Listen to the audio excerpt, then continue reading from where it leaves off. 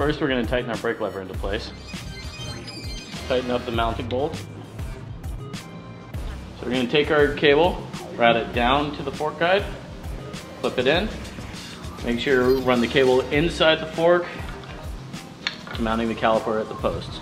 First, we're going to make sure that the adapter is oriented in the right way.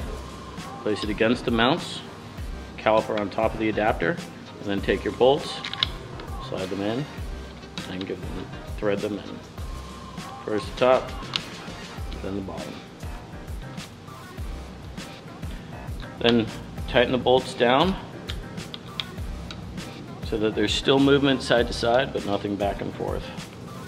Once the caliper is loosely mounted, snug up your cable routing stop so they won't move.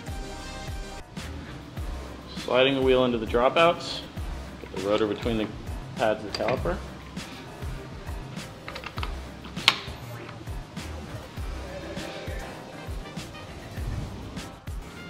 While depressing and holding the brake lever closed,